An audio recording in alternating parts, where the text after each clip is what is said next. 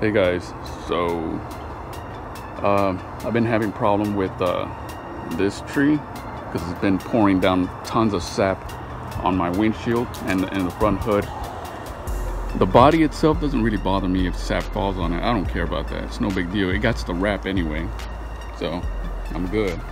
It's the windshield, because once that sap hardens and it gets extremely hard to get rid of, and on top of that, when I'm in a real dire situation where I need to, like a thunderstorm or whatever, the wipers, they just get damaged and they don't clean up the windshield, and then I'm really in trouble. So anyways, long story short is, what I chose to do is I got myself a wrap. I was trying to find something for the windshield itself, but I couldn't, so I went to AutoZone and I purchased this, and I'll show you how it looks like after I install it. It's easy, but it's tedious. I ain't gonna lie. It is tedious. It's a pain in the ass sometimes, but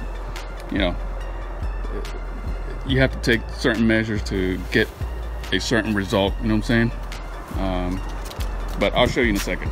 All right. Here we go. So, as you can see, tons of sap has already fallen. See right here? You can see more. Look at that. All of that is sap that would have fallen on my car, and it sucks. Another thing I forgot to tell you, I've been using this the glue bar, clay bar, to get rid of a lot of the sap on the windshield. As you can see, I've been using it extensively. Yeah, I'm pressing the hell out of it. Anyway, yeah, but this is what I've been using. I got 2 bars off of eBay. Total that I spent was, I think it was $12 for both. So it's pretty good, man. It helps, but you also need like a razor blade. I saw online that they said you can use nail polish remover. I didn't try it.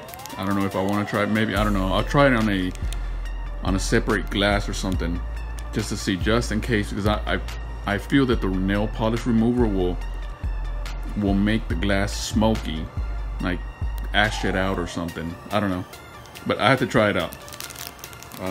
But yeah, this is what I've been using. All right, there you go. Yeah, I know. You're asking, like, why don't you just cover the whole thing? Well, simply because I'm lazy. I don't want to. I just need for it to cover the front, so that when the sap falls down, it never hits the windshield. You also might be asking, why don't you just get yourself something for the windshield at AutoZone? Well, I did. Also tried O'Reilly's.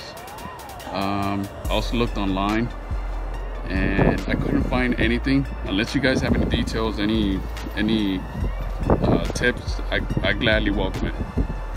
But and since it was an emergency, last minute I was seeing a ton of sap. I was just like, urgent. I just needed something to cover, just the immediate aftermath. So yeah, I covered it up.